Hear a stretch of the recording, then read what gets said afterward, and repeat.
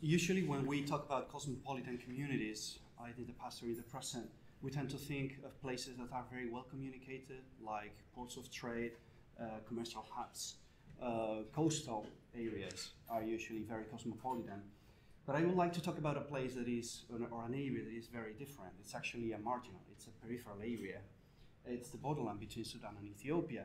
And this is not, properly speaking, a cosmopolitan place, but it is a place where you can see a confluence of ideas, of material cultures, of traditions, and people in this very remote and uncommunicated area do absorb traditions in different ways. So I would like to talk a little bit about how this marginal area could be conceived as cosmopolitan, at least in some periods of its history. And I would like to explain why at some point this area was more cosmopolitan and at some of the points it was more secluded and rejected innovations coming from elsewhere. The borderland between Sudan and Ethiopia is a very old buffer zone between states, at least from the 3rd millennium BC onwards. This has been a region that lie between two very strong state traditions, those of Sudan and those of Ethiopia. And I've been working there for almost 20 years now. I've done basically archaeological work for like 10 years, and during the last 5 years, I've been doing more archaeological work focusing on the Kwara region, which is located there in Metema and Kwara, which is in north-western Ethiopia. This is an area of geographical contrast and also of cultural contrast. So you have the highlands of Ethiopia, the limit of the highlands of Ethiopia, this very dramatic escarpment. And then you have the lowlands that go towards Sudan. This drastic divide is, as I was saying, geographical, but it is also cultural. The cultures of the highlands and the cultures of the lowlands are extremely different.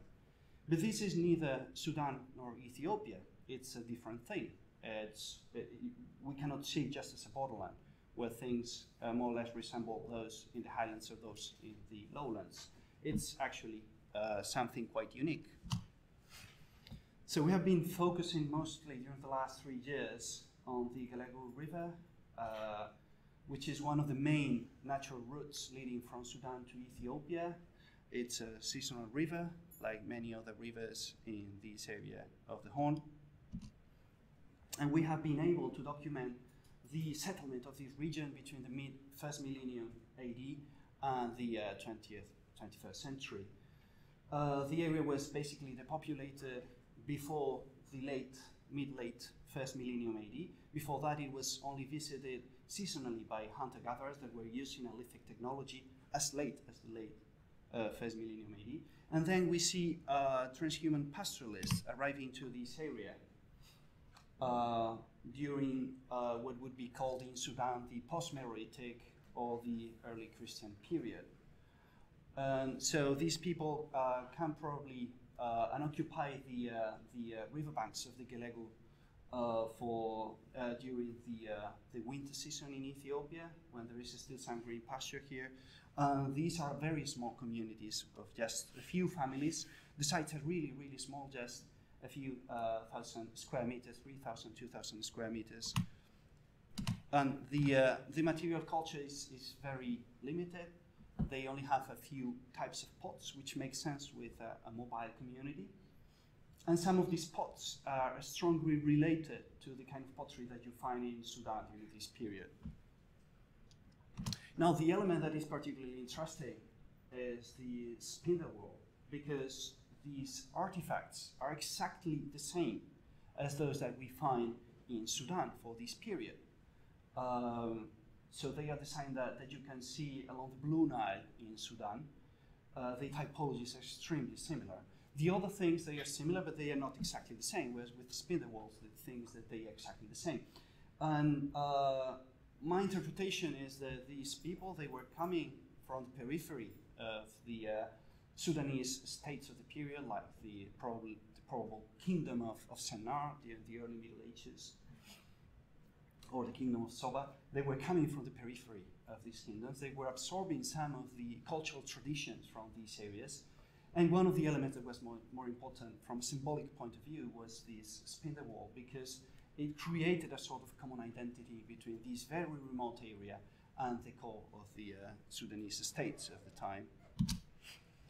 Now, from the 13th century onwards, the situation changes dramatically. These transhuman communities disappear, and we no longer have these agropastoralists that are moving through the landscape. We have people that climb the hills and the mountains, these volcanic hills that dot the plains of Kwara and Metema, and they establish communities up there. The material culture changes quite a lot, and these elements that link these people with the Sudan virtually disappear. During the 14th century, many of these hilltop sites disappear, and people seem to be concentrated in just one of these sites, which is Jebel Mahadir, which is occupied between the 15th and the 16th centuries.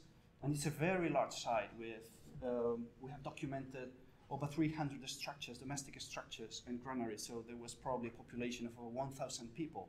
And you have to remember that only 3 or 4 centuries before, we were talking about very small agropastoralist communities of just 20 or 25 people. So this is a completely revolution for this place. And it was probably motivated by political changes in the Sudan. So this is a time when the kingdom, the Christian kingdom of Soba, enters a crisis. We don't know much about what is going on in the kingdom of Soba, in the kingdom of Alodia, but it seems that from the 13th century onwards it declines.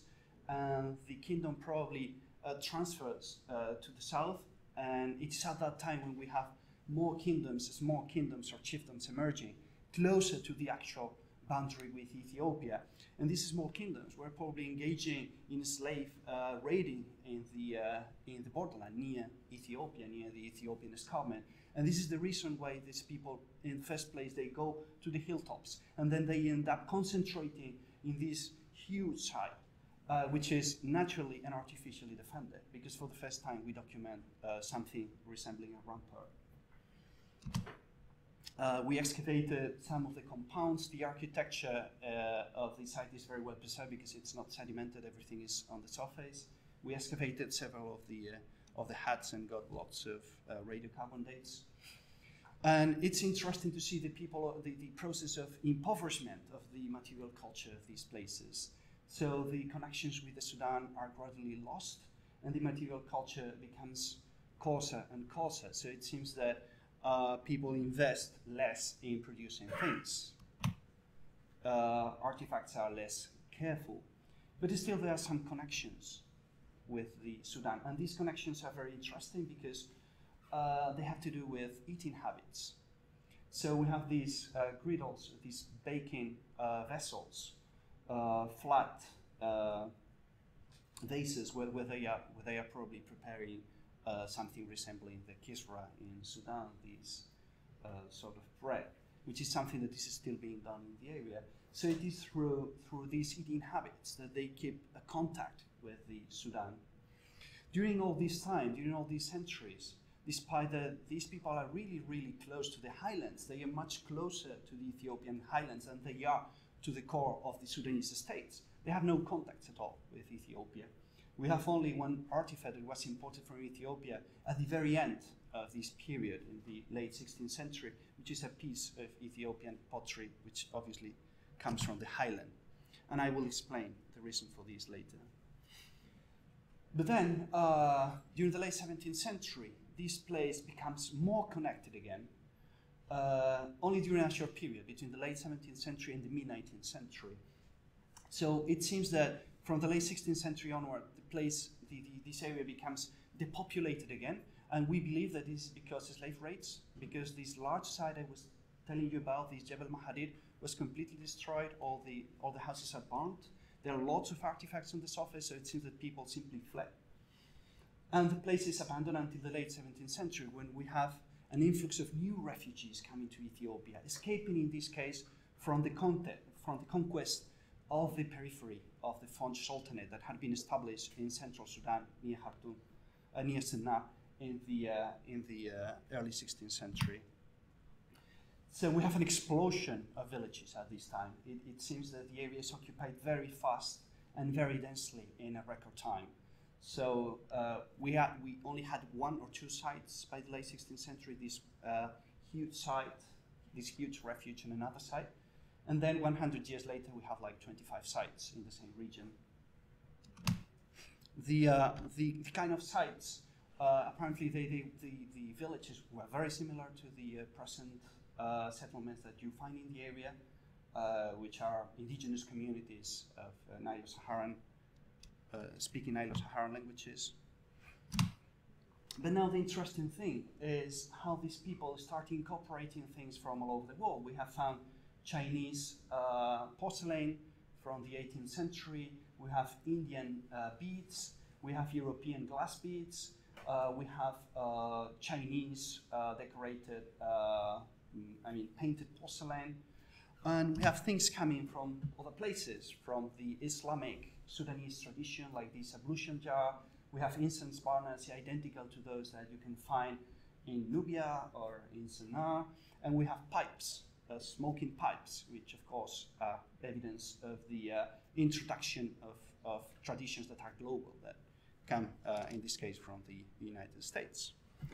And this cosmopolitan world disappeared during the mid-19th century due to the Turco-Egyptian invasion and conquest of the Sudan, which ended up with basically the extermination of these people in the borderlands. So the sites, again, become deserted during the mid-19th century, and there is no occupation until the mid-20th century again. So it's like a sort of cyclical history of slavery and recovery from slavery. So to conclude, despite the very marginal character of this region, the Sudanese-Ethiopian borderland was always connected to the neighboring state traditions, at least from the late first millennium AD. And these connections were always stronger with the Sudan, and for 3 reasons. Some of them are obvious, more obvious than others. The communication is easier with the Sudan through these rivers, like the Kalego River, the Blue Nile, the Dinda River, and so on. Borderland peoples were originally Sudanese. They were coming from the actual territory of the Republic of Sudan, and they maintained relations with their homelands, and their homeland, Sudan, acted as a sort of symbolic reservoir, as has been described for the case of West Africa. So they were using their homeland as a sort of area of cultural resources where they could be drawing from time to time. But the main reason, in my opinion, is that Ethiopia saw the borderland always, at least from the late first millennium AD, as a zone of predation. So it was basically a place where they were taking slaves, they were looting the villages, and so on. And they really didn't consider these people like real human beings. They would consider them like, they were called Shangala, which is a derogative term to refer to all black people living in the lowlands. So connections are more intense when cosmopolitan cultures develop at the core of the state. And this is why during the Funch period, during the period of the Funch Sultanate in Sudan between the 16th century and the early 19th century, the connections between the periphery and the Sudan were stronger, because basically the Funch state was a multicultural state which had lots of connections with other regions in the world, but also the very composition of the state was multicultural, multi-ethnic. So it was open to all kinds of traditions. And finally, the rejection of alien artifacts is stronger when the borderland is, of course, perceived as basically a predation zone.